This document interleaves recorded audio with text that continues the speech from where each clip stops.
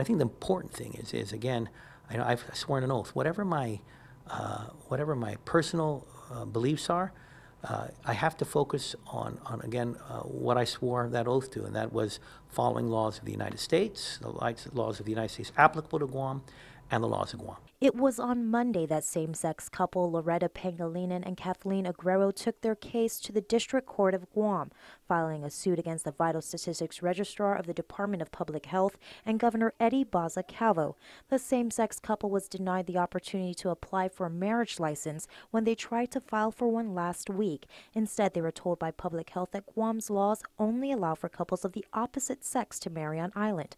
According to Governor Calvo, Public Health was just following the law. So as far as I'm concerned, I want to, and it is my desire, to follow the law, the laws of the land, and I would like to see my agencies follow the laws of the land. But right now we're in a point where there is a question as to a harmony of the laws, and whether it's the local statutes, federal law, or the Constitution.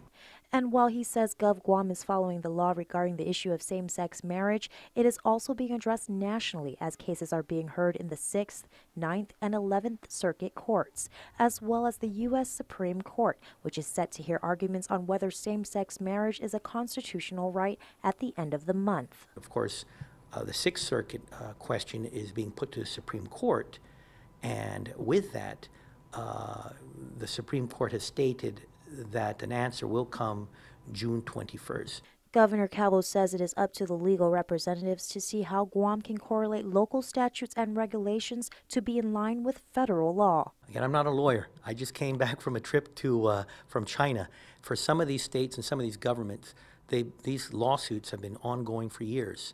So it's now a matter for me to sit down with our lawyers and get their input from my office, as well as input from the Attorney General's office to see, as you know, she is, again, the supreme law enforcement officer of the government of Guam. He says that the Attorney General's office must do its due diligence and get to the facts of what has occurred in the Ninth Circuit, this complaint, and what is happening in other jurisdictions. As far as I'm concerned, too, I'm going to sit down with our lawyers and also get the necessary information so that there are areas that are extrajudicial, that are more an executive line function, that I can make the right decisions as well. Reporting for Guam's News Network, I'm Jolene Toves. I've sworn an oath. Whatever my personal beliefs are,